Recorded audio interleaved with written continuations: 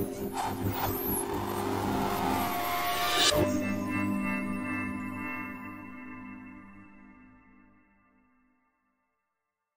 get to do a lot of neat venues, but I don't think I've ever been in a room quite as fantastic as the theater at the Royal Institution. And I have many friends and colleagues in the audience, although, forgive me, I can't quite see in these lights very well. But I've been excited about this possibility since Sean and I met in October. We met over at IMechE, the Mechanical Engineers Institute.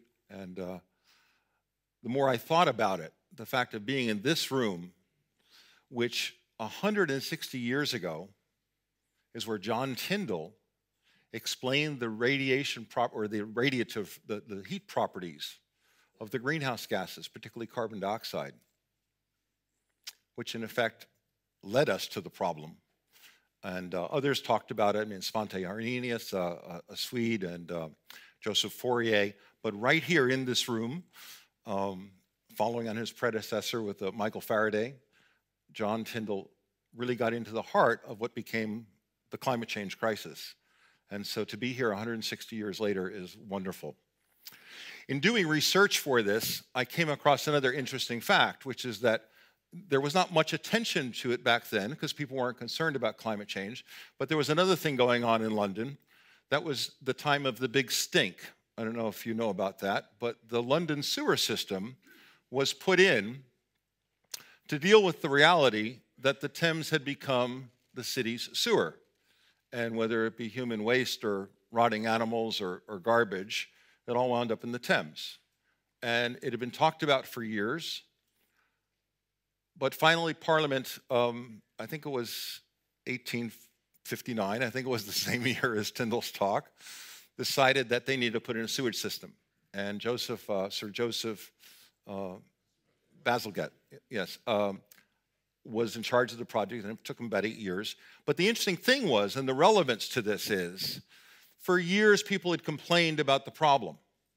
But until people started dying of cholera, and it just became to the point where the city stank so bad that it really couldn't function. And despite London's pride about being the cultural and science capital and financial capital, here you had this tremendous sewer. And so finally, after decades of putting off and procrastinating, saying, oh, it'll be very difficult, it'll be very expensive, and we can't afford this, they were backs against the wall, and they did it. And the same kind of thing happened with sprinkler systems after deaths from fires. And the same thing happened with the Thames Barrier, if you want to bring it forward. We'll talk about that in a minute. But the storm of 1953, which overnight killed 1,836 people in the Netherlands and 307 in England and 24 in Belgium, that led to the Thames Barrier. So we tend to make big changes and expensive projects when tragedy has happened, when a lot of people have died. And that's understandable. But I hope you join me in thinking about that with this one, climate change in general and sea level rise in particular, we really can't wait for the tragedy to fully unfold to begin to deal with it. And therein lies a particular challenge for all of us. And some of you may have capacities in one way or another, either connections or what you do, or would like to find out more about our International Sea Level Institute, which I'm going to tell you about in a few minutes, that ways that we can help expand the audience. So I start with an image of Antarctica. We're going to come back to that in a few minutes. That's kind of the scene of the crime, or where the crime will happen, if you will, of where sea level is going to really take place. But this evening I want to narrow my focus. This isn't about climate change broadly. It's not about greenhouse gas emissions broadly, although I want to start there. I want to talk about how flooding from sea level rise is different, but related to the other forms of flooding, from storms that we think about, and heavy rainfall floods, which run off downhill and can multiply, and then the tidal effects, which are happening more and more. The high tides, or king tides, they're sometimes called. But sea level is kind of the drip filling the bucket. It's the less dramatic, less non-sudden event that will raise all the water levels. And what I'm going to frame for you tonight is that for really all of human civilization, it hasn't changed much. And that's why we get fooled. So, and then we'll talk about scenarios, what can happen, different projections and possibilities. Talk about impacts. We want to think locally, what's happened to my house and my city and my country. But of course, it's a global challenge, and we have to think about it from both a transportation, supply chain, national security, and humanitarian concepts. And then certainly the most important question probably is, what's the path forward? I mean, first of all, I should say you're brave people to come out tonight. It shows you have an inquiring scientific mind to even want to come and learn about this. I dare say that if we did a survey of 100 of your friends or 100 people at random in London or certainly the United States, that most would not come. They're either not interested or they don't want to know or they don't want to get bummed out. That's true. So I really do applaud that, and it's no surprise, of course, that the audience for the Royal Institution, which has been doing this for 220 years, taking science to the public. Again, while there are lots of places, we have the Smithsonian in the United States, and I know there's other institutions around the world, but globally, there's no place that's more reputed as the place to explain science in plain language, you know, to a very wide audience of interested persons. So thank you again. And again, it was here, John Tyndall, that's a sketch, the same Faraday desk. I mean, it's really quite remarkable to be in the same room where he explained that, as Michael Faraday had about magnetism. Now, magnetism was probably a lot more interesting. When we look at the atmosphere, I mean, Tyndall didn't have the benefit of a space satellite photograph or from a spacecraft or this International Space Station, but it's really quite remarkable that the Earth, which we know is large, it's 8,000 miles diameter, roughly 25,000 circumference, but the atmosphere is that arc of a line. It's about 10 miles at most, 60,000 feet, depending on how you define what the outer edge is. In comparison to the size of the Earth, it's hard to even see it. I mean, on the typical globe, it's about the thickness of the plastic coating on the outside of the globe. And that's what's been changing. And it's been changing since, we know since burning fossil fuels, but it became an issue about 170 years ago. Yet we're still struggling to understand it. Now this video, and I'm not too sure how we're going to start this, but this is going to show carbon emissions starting in the year 1751. It's done by a group called the Carbon Project, and it's going to show how emissions have increased around the world, showing a color scale there. Blue is kind of the lowest, and then it gets up to red. And in 1 minute, it's quite remarkable. It's going to show us how CO2 emissions really encircled the globe and started right here in London. So let's figure out how to make this work. If you look at the lower left there, it's 1760, we're 70, and we're at 4 million metric tons. You can barely see a blue tinge over southern England, right? Can you all see that in this light, I hope? Great. And now it's getting more to the yellow, and it's spreading into Europe, and the United States is coming alive a little bit, right? Eastern United States.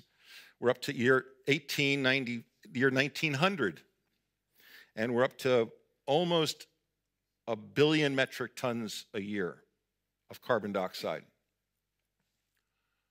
Now the world's really starting to light up across Europe. Asia's starting to come into the picture. We're up to now the 1980s. And that's all with the same measurement system, the best they can go back and recreate. This was done by a combination of some nonprofits, but Oak Ridge Laboratories in the US, one of the research centers.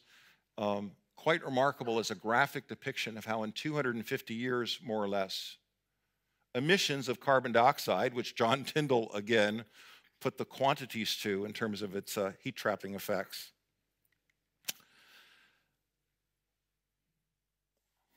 Is that? Okay. The world's warmer. You've probably seen different depictions. I like this one. It's pretty simple. It says that over 100 years, this is done by NASA, if we look at the heat averaged over 5 years, this was 2011 to 15, so a 5-year period, compared to the prior century, how has the temperature signature of the world changed to their best ability to recreate it? And we can talk about how we do that. But the blue would be cooler. There's no place that's blue. There's some places that have a tinge of blue, but they're right off of Greenland and Antarctica because of all the meltwater, which is cooling the ocean there. So that's why we're kind of neutral for the century and temperature change. But of course, the yellow and red, orange and red is the warming. And most of the heat goes to the Arctic. And you've probably seen pictures of this, but I think it's a very nice depiction, which kind of lays the groundwork for what's happening in the Arctic and the melting sea ice and the glaciers on Greenland.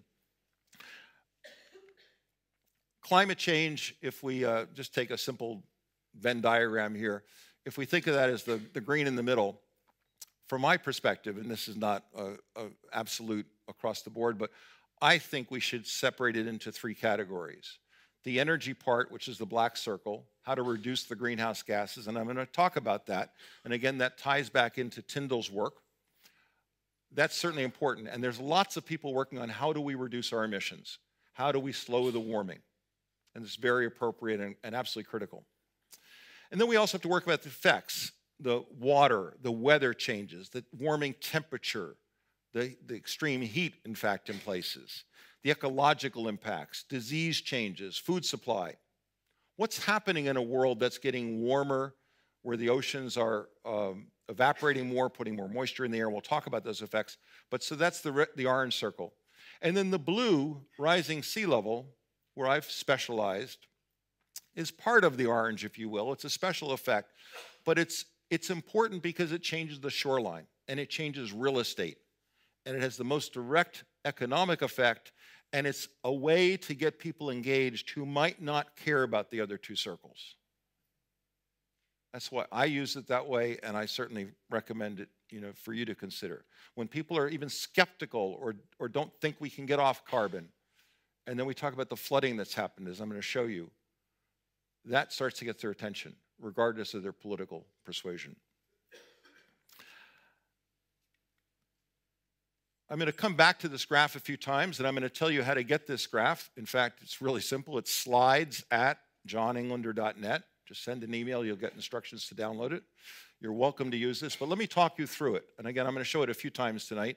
You don't have to get it all now. The top line in green is carbon dioxide. The red line is global average temperature, and the blue line is sea level. So really easy to remember. Green for greenhouse, red for heat, and blue for water, right? And it's 400,000 years from left to right. If we follow the red line, that's 4 ice age cycles. Now, for those scientists, bear with me, we're still in an ice age technically in geoscience because there's polar ice caps. But in the normal use of the term, the ice ages are the peak periods or glacial maximums. And so I use it that way.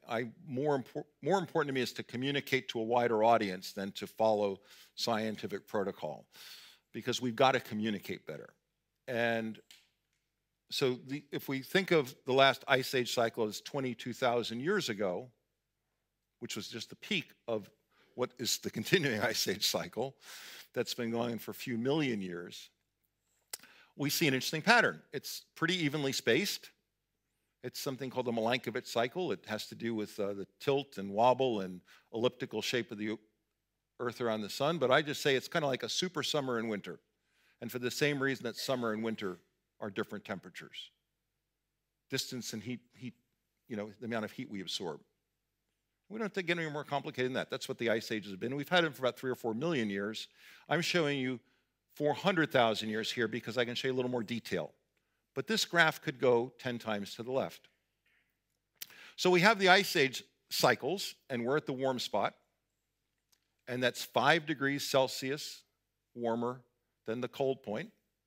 And that's the average ice age difference, global.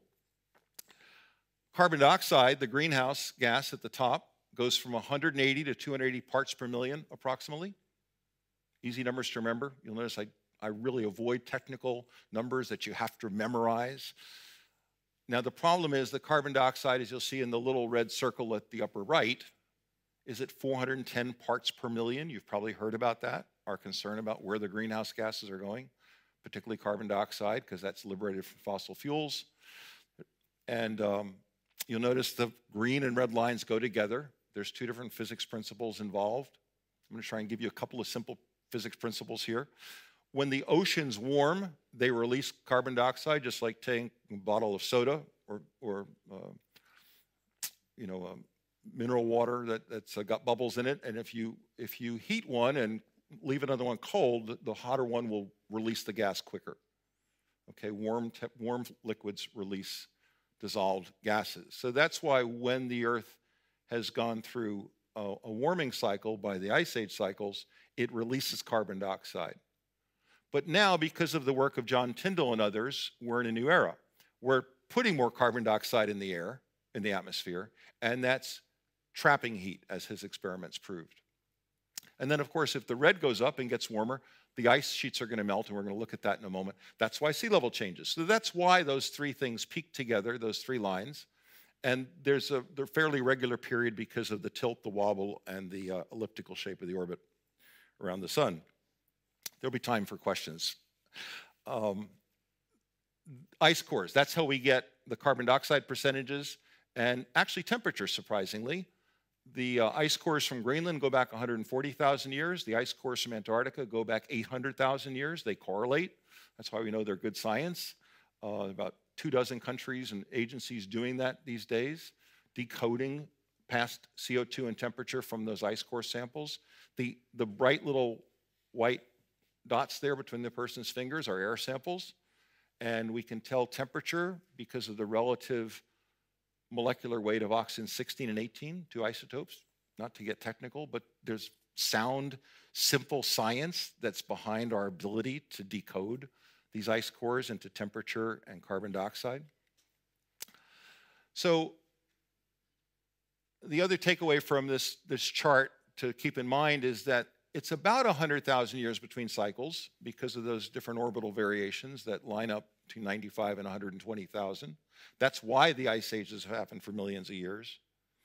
It's also interesting to note that there's about an 80,000 year downstroke and about a 20,000 year upstroke.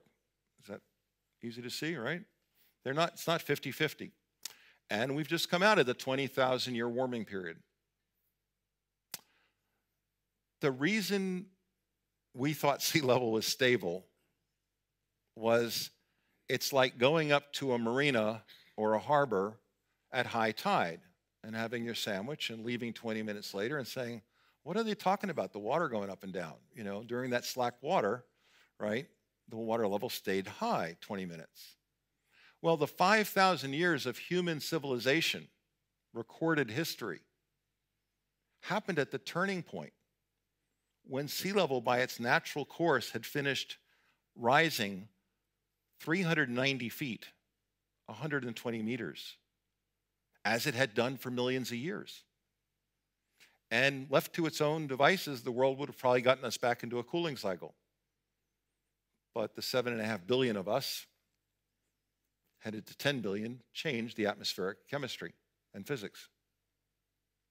And so we're now in a warming period, whereas by nature it's pretty clear to me, and I think to most of you probably, that almost certainly we would have been entering the slow period toward the next ice age. Well, we don't have to worry about that anymore. We're not going to have another ice age in the foreseeable future. So you can put the winter clothes away. I will try and get you to laugh a couple of times, by the way. And I should have said that up front.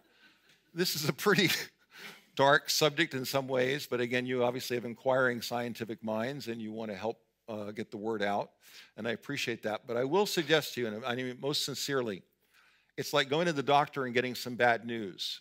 And we've all either done that or had friends or family who've been in that position.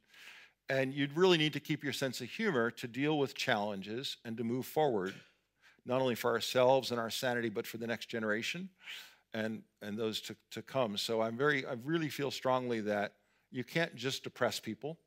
And there are some things in this world which are not too fun to think of. We all know many of them. Getting older is one of them. okay? It's not fun, but what are the other alternatives, you know, as they say? So I will endeavor to get you to lighten up once or twice just to think about things with a bit of humor so that we can plot our path forward. As sea level goes up and down, almost 400 feet, about 120 meters. And again, I just use rough numbers. There's no need at our level of science. It's not like Professor Wadhams here who actually goes to the Arctic and measures things and gets it down to the 3 decimal points, which is exactly what a scientist needs to do. But to communicate science, we don't need to do that. In fact, we get lost in the detail. And so I recommend against it. But carbon dioxide broke out of the 180 to 280 parts per million, and it's now at 410. And there's a lag time for the warming to happen and for the ice to melt and for the sea to rise. It's not going to happen instantly. It's going to take decades or centuries. It started, and we're going to look at that. What's pretty interesting and disconcerting is if you divide the numbers in sea level by the temperature change, if that makes sense, the 360 feet, let's call it, of sea level rise by the 5 degrees Celsius of temperature, we're into something like 20 meters per degree Celsius. We've already warmed a degree. Does that make sense? In other words, with each of those cycles, temperature, global average changes 5 degrees Celsius, and sea level changes about 120 meters. So just dividing 100 by 5, I mean, to keep it really simple, that's about 20 meters of sea level adjustment. Now, it may not stay at the same ratio as we get warmer and warmer, but there's some other problems as the Arctic melts and changes weather patterns. You all know the shape of Florida. Many of you have probably been to Florida. I happen to live in Florida. I travel a lot, but that's home at the moment. And very distinctive shape, of course, and probably known around the world. Anybody could pick out Florida. Nice place to go in the winter. If we go back 20,000 years ago, when the ice sheets covered North America and Europe, Florida was twice the size because sea level was down 390 feet. And if we go back to 120,000 years ago, the last warm spot, more technically called the Eemian, Florida was half the size. Pretty striking. I mean, we could do that with Vietnam, or in fact, we could do it with Great Britain, we could do it with any place in the world. But Florida being fairly flat, and a peninsula like that really reflects it quickly. That happened because of the ice ages. And I don't know if you saw the 4-part scientific series, Ice Age. Part 2, The Meltdown. How many saw that? Well, behind Manny, Diego, Sid, and Scat. My daughter was 6 at the time this came out. I've watched this 40 or 50 times. I have this pretty well memorized. It's entertaining, pretty good science, actually. There's 2 miles of ice behind the creatures. And as that 10,000 feet of ice melted, sea level rose 400 feet. Does that make sense? You can teach that to anybody. That's about all they need to know in terms of the geophysics proof of sea level and the ice age, because nobody disputes we've had ice age. It was documented in this series, right? So of course, if we look since the last ice age, as depicted in that movie, and sea level, and this is a cleaned up diagram from a scientific chart that many of you are quite familiar with, the post-glacial era, the last 22,000 years. Again, to make it really simple to communicate, and this is in the slide pack I'll give you if you just write to slides@johnenglander.net. You can do it later, you can do it now, whatever. You'll get a link to download a dozen or so slides with all the graphics. So there's 2 important takeaways, or 3 actually. One is sea level did not rise smoothly. It's not a straight line or even a curved line. It's not going to be a smooth line or a curved line. We need to get over that. 2 is there's 3 inflection points there. Those red arrows, in science we call them inflection points. They're changes of slope. It was going like this, and then it went like this. And if you're at one of those points in time and you look to the recent past and say, well, what's happening here? Because I want to predict out in the future where it's going to go, you're going to get bad information. It'd be like driving your car by looking in the rearview mirror. What's behind you doesn't tell you what's ahead of you, right? Now, in engineering and insurance and other professions, we often say that if we look back 10 years or 100 years, we can kind of get a sense of what's going to happen in the future. In science, that's called a stationary environment, that all else hasn't changed as the environment in which to look at this. But that's not the case here. We're 5 degrees warmer than at the cold spot of the ice age, and we're 1 degree warmer than we should be at the warm cycle. And so things are changing. So what happened over the last century, even 30 years, is not going to tell us what's going to happen in the next 30 years. I'm sorry, I should have backed up there. And the other big takeaway, of course, is sea level got to the present level about 5,000 or 6,000 years ago. That's pretty much recorded human civilization. If you think about the Christian era, 2,000 years, and you go back to the Chinese and Jewish calendars and Mayan calendars, Old Testament days, you get back 5,000 years. But 20,000 years ago is not that long ago for the Ice Age. But the important thing is that our recorded human history, 5, 6, 8,000 years, certainly no more than 10, recorded human history, sea level's been pretty stable for most of that time. No wonder we have trouble believing it's going to change. It's not like earthquakes or avalanches that we've seen.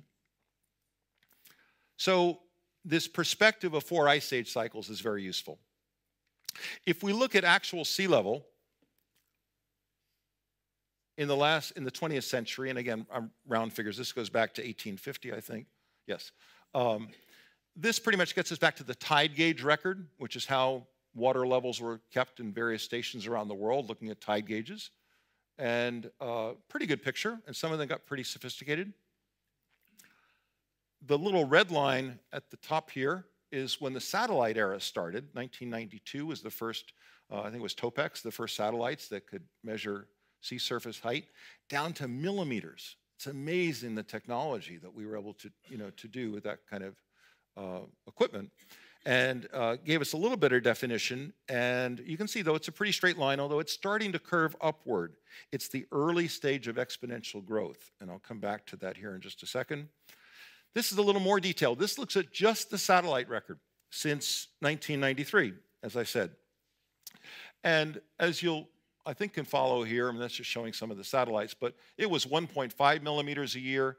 Then since 1998, it's been 3.2 millimeters a year. And now in the era since 2011, it's 5 millimeters a year. The average is 3.31. It depends upon your measurement span, right? When to get the average. But here's the thing that should get our attention. 1.5 to 3.2 to 5, that's doubling. We have real trouble understanding doubling or exponential growth. In fact, a quote that I love, there's a professor, a late professor, Albert Allen Bartlett from Harvard, said, "The greatest shortcoming of the human race is our inability to understand the exponential function." Now, maybe that's an overstatement, but let me just run an example by you. Because exponential growth is really surprising. I think you know the thing about starting with a penny and doubling it every day for a month, or a grain of rice on a checkerboard, and you run out of rice in the world by the last square or the 64th square. But here's an interesting one. You know this football stadium, I'm sure. If you start with a drop of water in the center infield and double it every minute, so the second minute there's 2 drops, and then 4 drops, and then 8. How long for the stadium to be filled with water? Think about it for just a moment. I'm going to tell you the answer. Well, I'm going to have a bet with each of you for a beer afterwards, okay? Pardon? 1 hour? Not bad. 47 minutes. What's a drop? There is a good question. Fair enough. There is a definition. We can look it up. I've done the estimate. On the back of the envelope, it pencils out, okay? But fair question. It may be 49 minutes. It may be 44 minutes, okay? And it depends upon the size of the stadium, too, which is the other question. Which stadium? It's not necessarily this one. But doubling does that. Talk about football scores or something? Okay. So what causes sea level rise? Here's another interesting thing. I've talked to about 300 audiences in 6 years since my book came out, and I've estimated maybe 10,000 people. So you're another 300, I guess, tonight, something like that, which is a great audience. Most people associate sea level rise with melting icebergs for obvious reasons. I'm not going to embarrass anybody here, but how many here would have answered that question affirmatively? See, I don't want to, a few, okay, honest people. Most people assume that's the case. Now, icebergs are giant ice cubes. And you can run this experiment at home. We don't even need to do it here on the Faraday desk, okay? But we all know that ice cubes stick out of the water about 10%, it said. Actually, it's just between 9 and 10%. They're a miniature iceberg. And so you can mark the level of liquid or fill the glass and get ice to the top and just let it melt. The water level won't change. The reason is a very peculiar property of water. It's that just before water freezes, it expands slightly. People say, I mean, how could that be? But it's one of the miracle properties, and life on Earth would not be what it was if that property didn't exist. The simple way I explain it, again, trying to find really common language, is the water molecules are really squishy and they get very tight with each other. But when you get into the ice and the hexagonal, or what looks like a cubic structure, that crystalline structure is less dense because of just what you'd visualize there. And that makes sense, right? I mean, you could explain that to anybody. So if ice is 9%, call it 10%, round up, less dense than water, that's why it floats, right?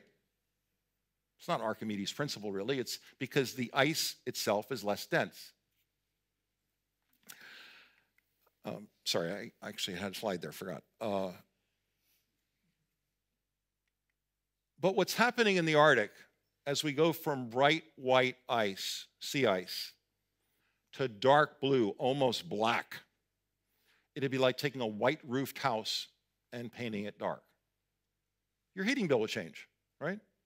It absorbs more heat. And that's what's happening. And again, we're fortunate to have Peter and Pia here this evening who are experts at this. That's been their life's work. The melting of the Arctic is what's changing weather patterns. The melting of the Arctic does not affect sea level directly. It's part of an equation, if we'll call it that. But the point I want to make about the melting of the Arctic is that this graphic shows in red how the Arctic sea ice has declined in area.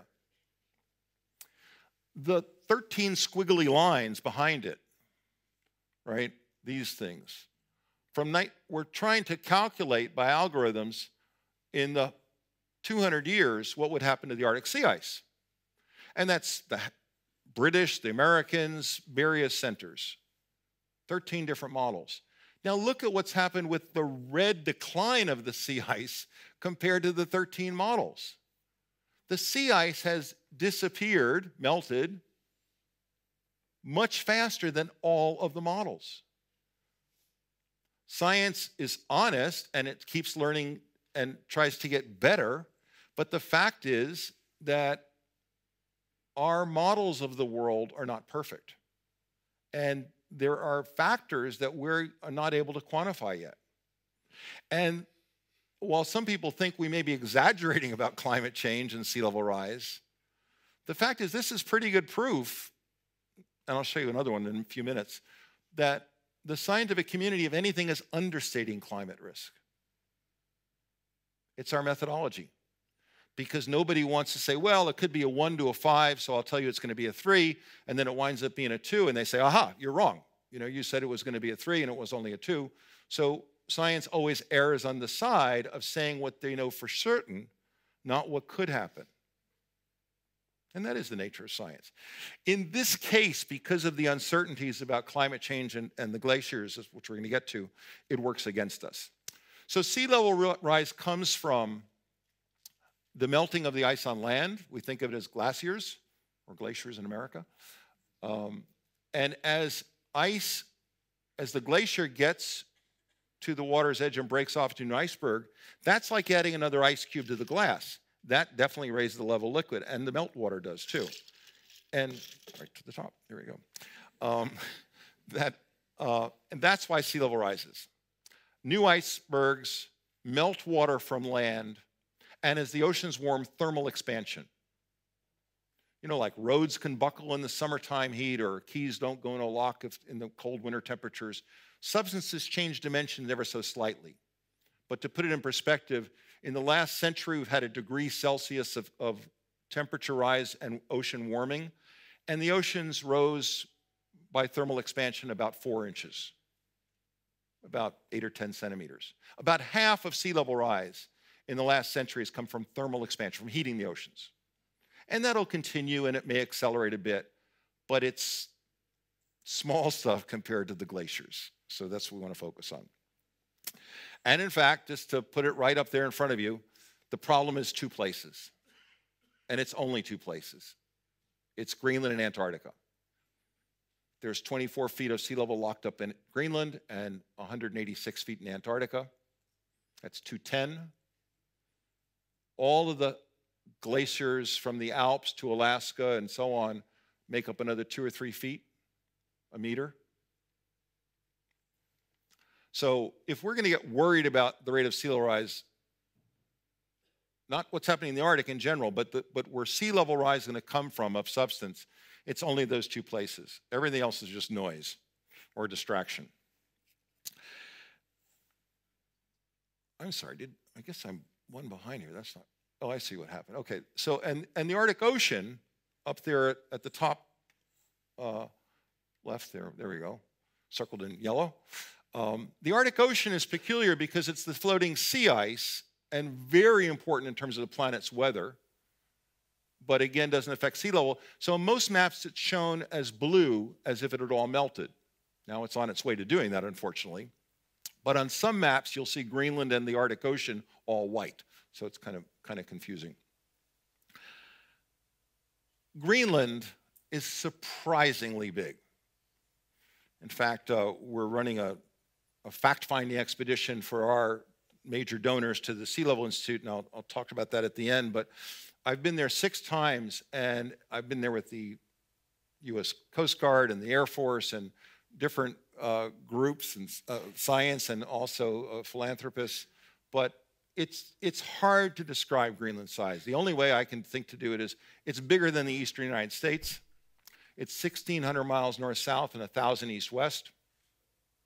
It's only got 56,000 inhabitants, so it's the least densely inhabited country in the world. It's the biggest island in the world. It's got a lot of interesting, exceptional characteristics. But it's about 80% covered by ice, and the ice is about 2 miles thick still. If you go up on the ice sheet, and we will do that this summer, and some of you have been there, I know, the relatively flat table-like top of Greenland, and Antarctica is not too dissimilar, a little more mountainous. It's melting visibly. You can see the sheen of the melt there, and the water's kind of aggregating into different little rivulets, and then they kind of work their way deeper into channels, and then they find a weak spot basically, and the water then goes vertical in what's either called chimneys or moulins. There's now about 1,000 of these moulins in Greenland, and the water gets down beneath the glacier and lubricates the glacier. So whereas we had 2 miles of ice moving along at a mile or 2 per year, and the water gets underneath there, and now they're doubling, tripling, and quadrupling speed. So as the glaciers move faster, they're going to break off into icebergs, which is going to add to the level, and of course the meltwater. In fact, I was stunned when I was in Greenland last April, just coming out of the winter season, and just doing a little tour of Ilulissat, the town that most of us visit when we go there, where the big glacier Jakobshavn is. And they said, well, the power plant's been shut down. And I thought, how could the power plant be shut down? Because it used to be diesel operated. And I said, so what are you using? And they said, well, hydropower. I said, you're using water power to power Greenland? Yeah. So it occurred to me, year round, that they have enough meltwater that they can generate electricity in the wintertime in Greenland is astounding. I mean, that was a jaw dropper for me, that they had a reliable enough source. They decommissioned the power plant. Just put in some turbos, some turbines. If you follow the glaciers, this is a helicopter view. You can kind of, whoops, you can see that it's a winding river of ice. I want to distinguish the flat ice sheet from the glacier, which is these rivers of ice. There's hundreds of them in Greenland. This is one of the bigger ones. And then when the water gets when the glacier gets near the ocean, it breaks off into more icebergs. And that makes sense. So we have an ice sheet, we have glaciers that are these rivers of ice, tens of miles long, and then an iceberg is a floating ice cube, but a big one. Antarctica. Antarctica is 7 times more ice than Greenland. It's a little different geologically. It's more mountainous. It's more solid, although there are some parts that still are go below the surface. We'll look at that here. In fact, in Antarctica, this is a colorized photo showing velocities of ice movement. So most of you have never been to Antarctica. How many have been to Antarctica? I bet there's been a few in this room. I know you have. Okay, maybe a dozen or so. But let's decode Antarctica because it's really confusing. It's bright white and it kind of all looks like a blob. There's 4 parts of Antarctica that I would suggest to you should think about. East Antarctica is the big part. That's this. And it's pretty solid land with ice on top of it. It also tends to be the driest place on Earth because it's so cold, there's no moisture in the air. And what is there comes out as snow, so they get some snowfall in East Antarctica. West Antarctica is actually some valleys and some mountains, and the ice kind of makes it all look like it's the same as East, but it's a very different character because the glaciers there go underwater, like in valleys or fjords. I'm going to show you that in a second. So that's 2 parts. And then if you've been there on a cruise ship or expedition ship, you've probably been to Antarctic Peninsula. That's where most people go. And Antarctic Peninsula is quite unique because that's where it's warming the fastest and the ice is melting the fastest. And it's a pretty easy reason. It's a little peninsula out in the ocean, and the ocean has more heat content because it's water than air. So the water has a lot more heat content. And of course, it's closest to South America, so from a pure transit standpoint, from Ushuaia or Punta Arenas, it's easiest to get to. But we're seeing huge change there, and most of the press about the giant icebergs, like last summer, I think it was, that broke off from the ice shelf. Again, now you appreciate that that iceberg calving doesn't affect sea level directly. But as the ice shelves disintegrate, the glaciers on land can then flow into the ocean, and that will raise sea level. So it's confusing. But hopefully that breaks the code a little bit. So we have East Antarctica, West Antarctica, West Antarctica, then the Antarctic Peninsula. And then the one other area you should understand is the ice shelves. These large gray areas, and there's a little one up here that's where the big iceberg calved from. The ice shelves, well, I have an image in a moment I'll show you. They're thick slabs of ice, but they're resting on the water mostly. So again, from a sea level standpoint, they behave more like an iceberg, but they add to the confusion. The place that we need to keep our eyes on are these 6 glaciers. This is kind of an aerial view of that 8 o'clock position where the red arrow was. The Pine Island Glacier or the Thwaites Glacier, it's been in the news a lot recently. I don't know if you've seen it or not, but it's accelerating. They discovered a cavity underneath this glacier that was estimated to be 1,000 feet tall and to be the size of 2/3 of New York City was the visual that the article cited. And the NASA press release, in fact, came out on January 30th. These 6 glaciers have 3 meters or 10 feet of sea level locked up in them. We do not know how quickly they're going to melt and slide into the sea. And it's unknowable. Just for the same reason you can go to the Alps in Switzerland, tomorrow and ask about when the next avalanche will happen. Or if you went out to San Francisco and you said, okay, I've heard you had a big earthquake here 100 years ago, when will the next one be? And in spite of the fact that we have 2,000 strain gauges measuring tremors, nobody knows when the next big earthquake's going to come. Nobody's going to know when the next big mudslide will happen in any of the communities where mudslides are a risk. Those geophysical things where it's the crystalline structure and various nuances of water, and dryness and so on. They don't model, they model. They don't turn into precise predictions, is the problem. We know these 6 glaciers by gravity will wind up in the ocean sooner or later.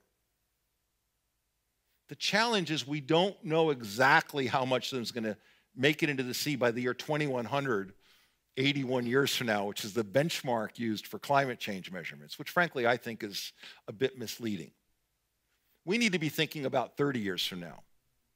That's a home mortgage cycle, it's a generation, it's something we can look at. And by mid-century, Peter and I had dinner last night actually in Cambridge and talked about this. By mid-century, every scientist is going to have their own interpretation, but most of us now think, I'm speaking for myself, not Dr. Wadhams, but most of us think, we really could get a couple of feet or a meter of sea level rise by mid-century. It doesn't sound very precise, but this is why.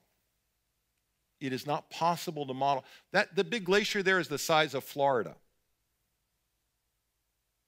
We don't even know how warm the planet's going to be. How could we possibly tell you the rate the glacier will melt and move if we don't know whether we're going to burn all the coal on the planet or the tar sands or go back to nuclear, the big energy debate. So until you can tell me how we're going to make our energy, we can't possibly know how warm the planet's going to be. And if we don't know how warm the planet's going to be, how could we possibly tell you precisely how much ice is going to melt? And yet that's what people want to know. It's one of those things that's unknowable. I don't know how long I will live. It's a good I like to use simple metaphors. My father recently died at 100. I have good genes. I could get hit by a car. I could go to my doctor next week and be told I have a fatal illness. There's lots of things that could happen. Now, from an insurance standpoint, that's okay because they say, well, out of 1,000 people, given John's, history, et cetera, we think he'll live to 94 or something. And that's fine from an insurance, because it's an averaging thing with a big enough population. But nobody can tell me how long I'm going to live. I could make the case sometime between 68 and 100. Right? Well, we're being asked to do that with the glaciers and sea level. They're saying, tell me, Mr. Englander, how high will it be in the 30-year design life of this project? I can't do that. There's popular press articles. Antarctica is melting 3 times faster than just a decade ago. I need to speed up here. I'm going off subject and I ramble too much, sorry. That's the ice shelf in Antarctica. I talked about it earlier. Here's a good diagram that shows you the problem is the ice is being eaten away underneath, about 25 miles back in, 40 kilometers. And it eats away faster underneath because even though it's cold water, water is 800 times denser, therefore it has 800 times more heat in the water than a comparable quantity of air, and it has an effect to eat away at the ice. So the result of all that is that sea level rise is now unstoppable. Now, the truth is it happened before. Sea level rose 120,000 years ago. We didn't know that. Science tells us that. The Ice Age cycle is a fully natural cycle, had sea level cycling up and down 120 meters. If we'd known that 5,000 years ago, I'm sure we would have built our cities quite differently. We didn't. So the reason I know that sea level can't be stopped and the ocean heat's not going to go away is because at the level of 410 parts per million of greenhouse gas, again announced here 160 years ago, it's been calculated that the heat that we are adding to the ocean, the extraordinary heat, the unnatural heat, if you will, that's there because we've added to the greenhouse gas level, that's gone from 280 to 410, is the equivalent of atomic bombs. Well, maybe I didn't say that right. It's the equivalent of 500,000 atomic bombs a day being exploded. That's 5 per second every minute, every day, around the clock. Sounds impossible, but again, the physics actually add up. By thickening or that greenhouse gas layer, like a sheet of glass, We're trapping heat. We've changed the 342 watts per square meter that come into the Earth, and that most of it was reflected. We just changed it by a couple of watts per square meter. But just like my weight, if I know my calories in and how much I burn in a day, if I have more coming in than going out, I'm going to get heavier, right? And the reverse is true. We're in balance, or should be, or hope to be. I'm not, but I hope to be. The Earth is like that. The Earth was in balance in space as an ecosystem, as a geosystem, as a land-ocean system. We've now tipped it. Now, the good news is we've got decades to begin adapting, but the problem starts now. In fact, the problem was known 160 years ago, or certainly 50 years ago, and we keep procrastinating. So I bring you back to that slide because this single image, and I've had a lot of leading scientists use this. In fact, Dr. Hansen used it, and Michael Mann, who you've probably read about, who's very outspoken and controversial, uses this. It really helps to explain this to people who don't understand it, and I certainly commend it and hope you use it. The projections for sea level rise are generally wrong, as I alluded to. That's in blue was various projections going back to 1990. Then in green, we've added different projections which are a little bit higher and tighter. That happens with time. And then we can look back from the year 2015 and say, how well did the projections do 10 and 20 years ago? Well, actual sea level is in gold, and the smoothed out trend line is in red. I think that's a fairly simple graph. The simple takeaway, though, is that with various efforts to project sea level growth over time, just in the last 10 and 20 years, both, we fell short. That actual sea level rose faster than the projections. Again, that reinforces what we talked about earlier. So the reports, and this is the latest US government report. Actually, this was published the day before Donald Trump took office.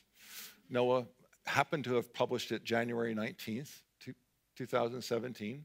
And it's interesting. They added another curve. The red line there is 2.4 meters, 8 feet 2 inches.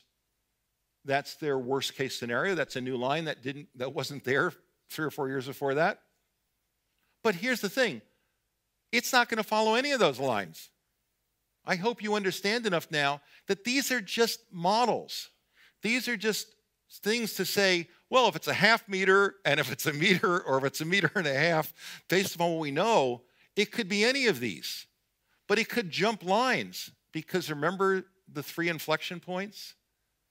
Sea level does follow bumps. It has abrupt changes. Now, abrupt isn't like next week. But could we get a foot or two a decade? Yeah. The last time we had really sudden sea level rise was 14,000 years ago. And it rose in 400 years, 65 feet. Think of that. That's an average of a half meter a decade, 1.5 feet. And that was an average over 4 centuries. So it's safe to say some of the decades, because again, it wasn't a smooth process. Okay? So can that happen in the next decade? No. I just do not. If people say, oh, we could get 10 feet of sea level rise this decade, not possible. Just there's no way the ice is going to change that quickly. But by mid-century, could we get a foot or 2 or 3, a meter? Yeah. Now, a lot depends on what we do in the next 30 years. And we're not doing enough to slow the warming. The same sea level that is shown here in a red line, that 8 or 10 inches against 13 US cities here, ranges from 46 inches to 30 to 14 and 4. The point is here that sea level will manifest differently in different places because the land moves up or down.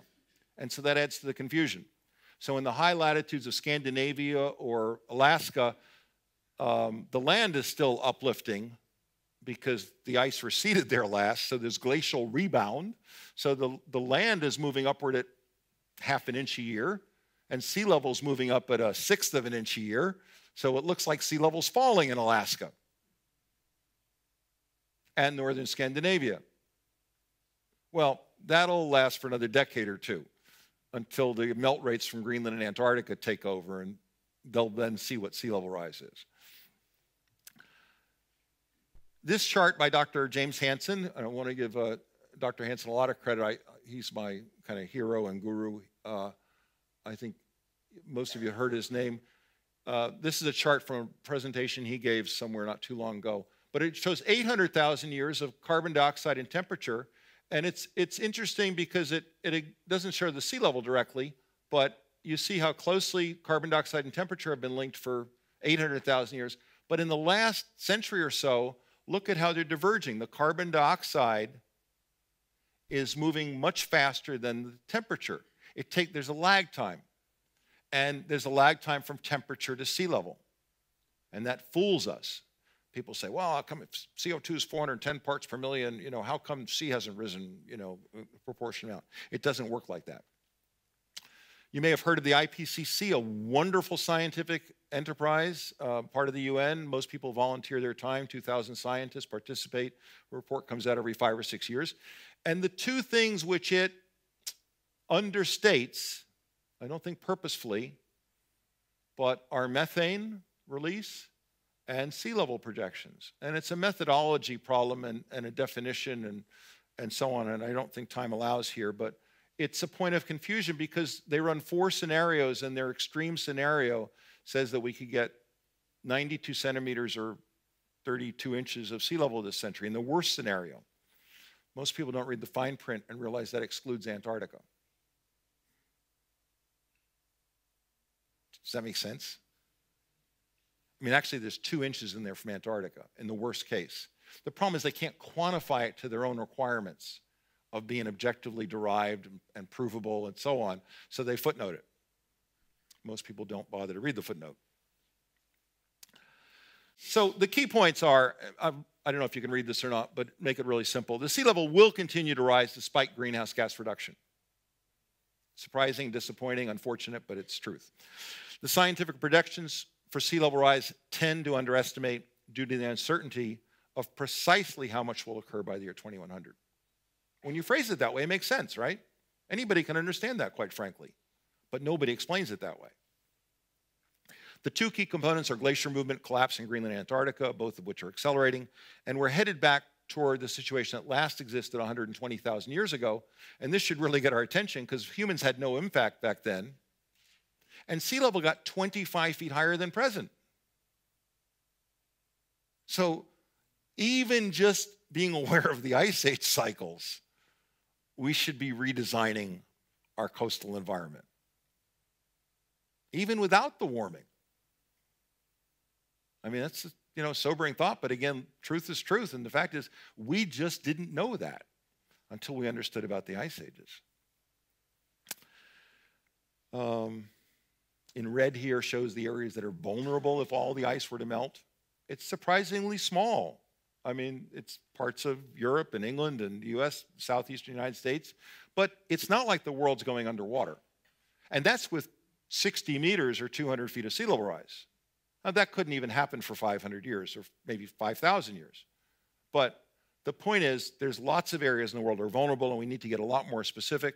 We need to start doing engineering creations. As I mentioned earlier, the Thames Barrier and the Rotterdam Harbor Gates, the Maasland Kering, were both designed after the storm of February 1st, 1953, as an engineering response.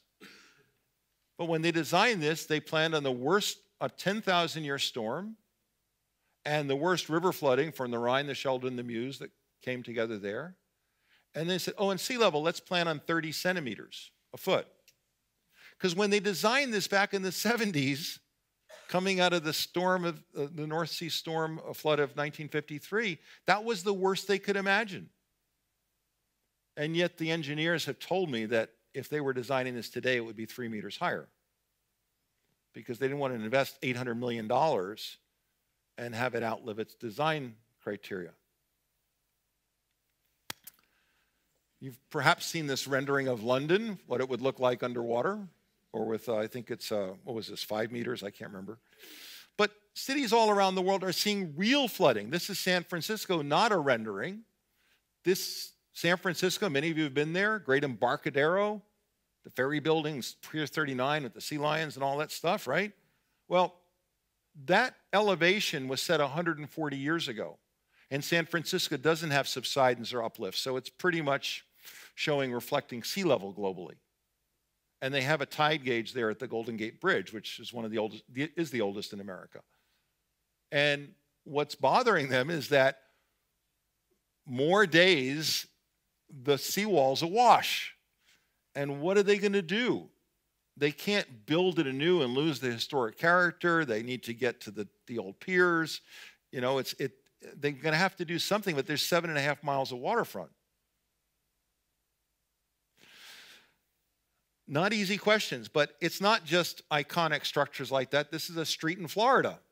And the neighbors have put up a no-wake zone on the street. You heard that, okay? A no-wake zone on the street so that when there's king tides or peak high tides, that the cars won't drive so fast to throw a wake and splash salt water on like the truck on the right-hand side there. But there's boats in the background there. Now, this happens about 30 or 40 days a year. And as soon as the tidal, extreme high tide is dissipated, they take that sign down so that when they go to try and sell their house, that the prospective buyers don't say, why do you have a wake sign on the street? We live in a strange world. It's changing in front of our eyes. There are some good things. Some technology will make a difference. This is from Saturday's news here in the UK that a biomass plant was experimenting about carbon capture to take carbon dioxide out of the atmosphere. It's at a place, where does it say? I'm sorry, I should know that. Drax at North Yorkshire, okay? And in the lower right is a scheme called it's a spray ship, with the idea that if we spray salt water up on the clouds and get marine cloud brightening, we may improve the planet's reflectance and create a cooling effect. It's an interesting idea. Should be explored and experimented. Not going to be that expensive if we even try it. Now, it's not the solution, however, because even if that reduced the solar energy, ocean acidification is still taking place. And I didn't talk about that. That's one of those ecological impacts. But carbon dioxide dissolved in the ocean changes the pH, makes it less alkaline.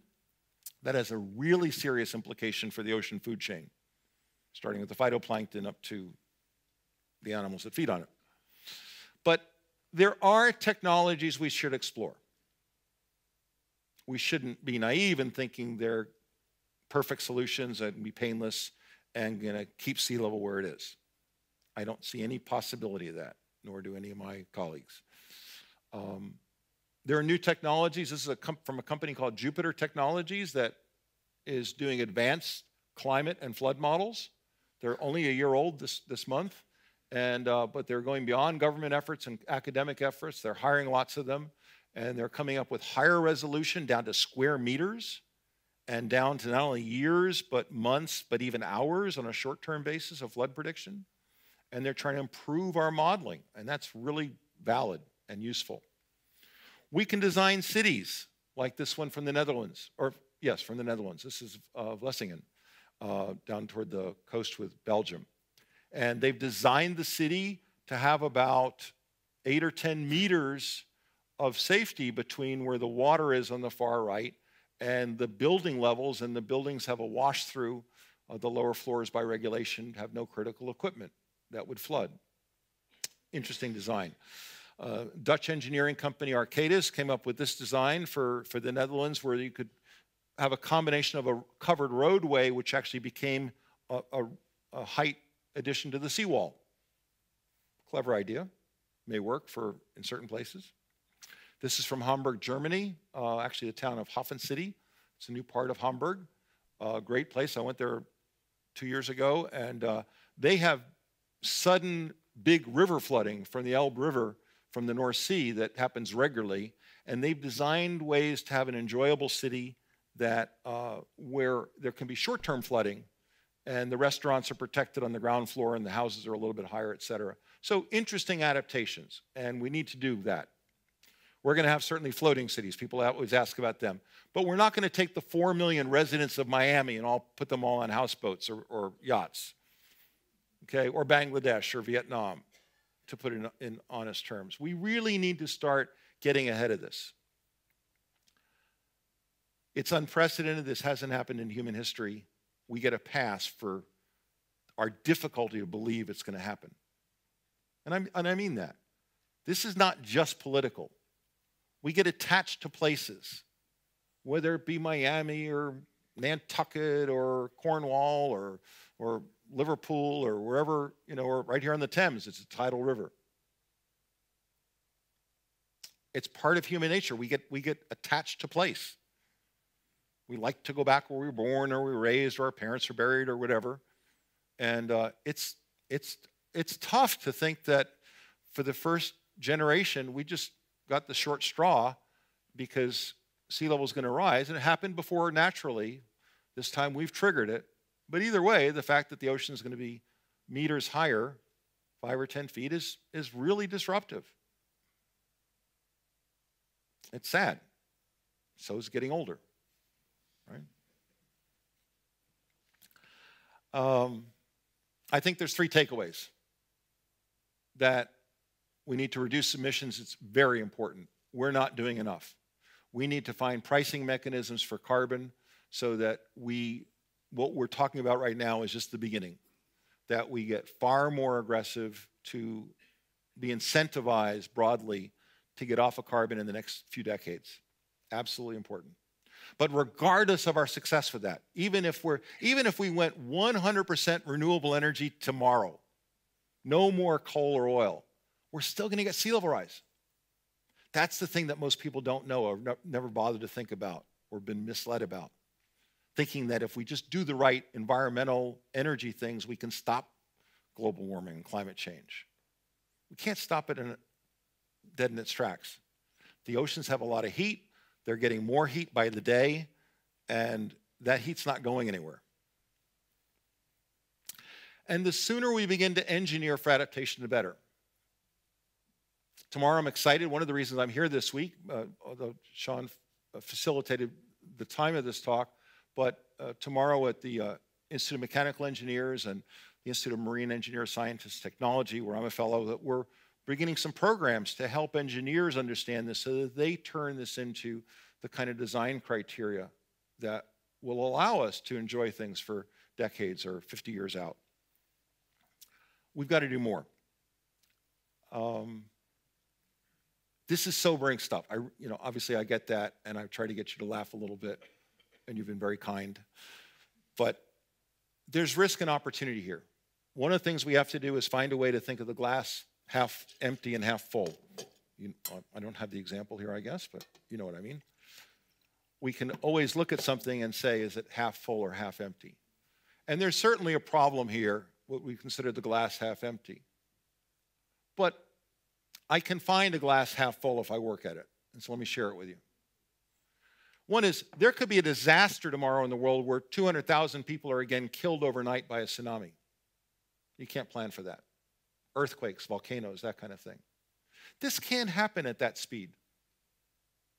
So a good thing about sea level rise is it's slow. We actually have 20 or 30 years to begin designing and building different. So that's an opportunity. The second thing, and that's a novel thought, I think, to just ponder, but the second thing is that from a financial standpoint, even if we lose trillions, some would say $10 trillion are at stake for going underwater this century. That's as good a guesstimate as any. Again, we don't know. We can't, there's no way of defining that. But let's assume that $10 trillion by the end of this century will be flooded of assets. That's a problem. But here's the good news. Because it's slow and people can get out of the way and will get out of the way with problems, we are going to have to create new places to live, new economies, new ports. We're going to have to re-engineer the coastal environment all over the world. This is not a Miami and New York and London problem. This is 10,000 coastal communities, and every place is on a tidal river. We have no choice. Somebody says, where did the money come from? I say, I don't know where the money's going to come from, but sir, I know you're going to find it. Because it's not like, well, do I want a better museum or do I want to, deal with sea level rise?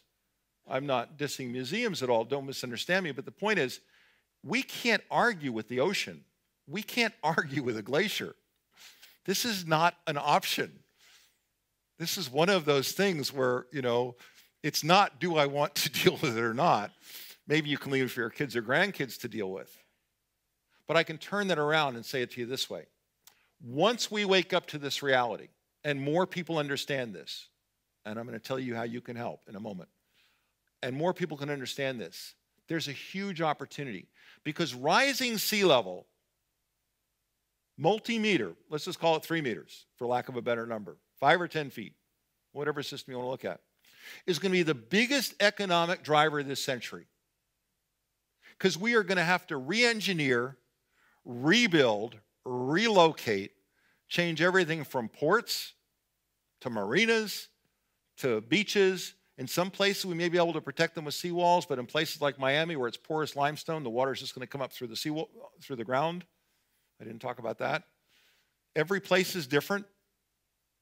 So, like it or not, adapting to sea level rise, and I know this is a little bit cheeky, but is going to be the biggest and best economic engine this century.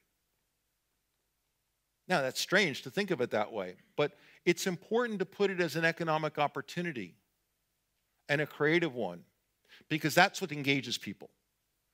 I mean, I gave a talk to some military engineering group, and they'd never heard of sea level rise like this, and they got it. But we were in Jacksonville, Florida, a year ago, just before the hurricane hit there and flooded the whole city, in fact. And it was my 3rd time I've predicted something happening, and it happened. So I'm not going to make any more predictions. My book came out the week of Hurricane Sandy, and I describe it on page 121, and got a lot of press for that, fortunately. But just a freak kind of timing thing. But if you understand the physics and what's going to happen, I mean, you can start to predict things in effect and have them happen more often. So I was standing there in Jacksonville with 450 military engineers and explained mostly what I did here. But then, and they were silent and disbelief kind of. They'd never heard this message. And one of the admirals said that. So we never heard that sea level could rise meters, in a time frame of a century.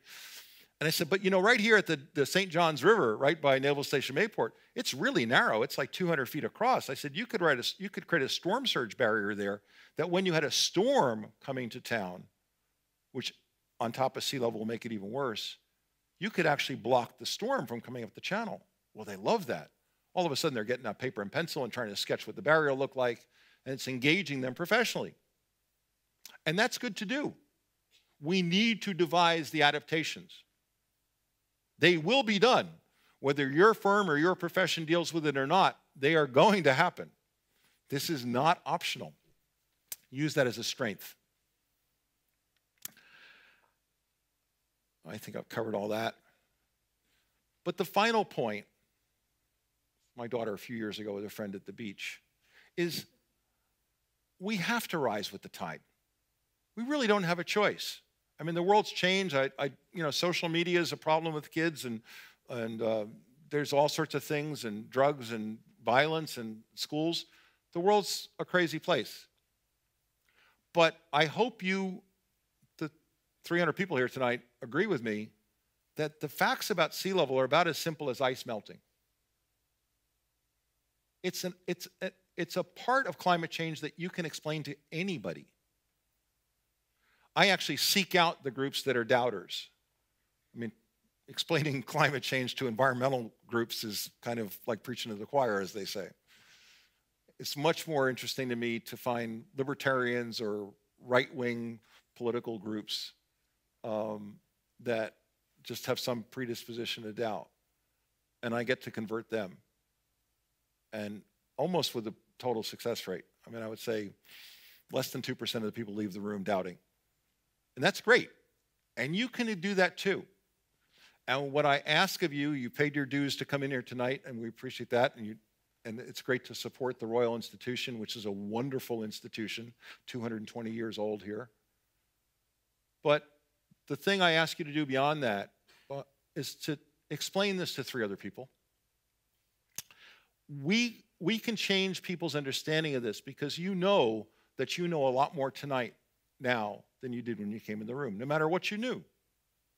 So share that. Share that with coworkers, with family, with investors, your company, church groups, town halls. keep it simple.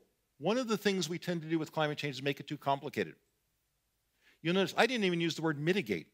One of the most popular words in climate discussions is, and I don't do it for two reasons. It's not a commonly used word. The average person, as I say, with a sixth grade education, that's who newspapers write for, doesn't use mitigation very commonly. But the second part is mitigation refers to reducing the warming by reducing the growth of greenhouse gases, okay, mitigating the warming. It also means to mitigate the flood hazard and reduce flooding, which happens from the storms, the tides, and the sea level rise. So if in a conversation, I've been there in the States with NOAA and FEMA, and they're talking about mitigate, I say, which mitigate did you mean? And they never thought of it that way. So we should use common words. So I like to say we need to slow the warming by slowing the growth of greenhouse gases, and we need to reduce the flood hazards. Plain English really works.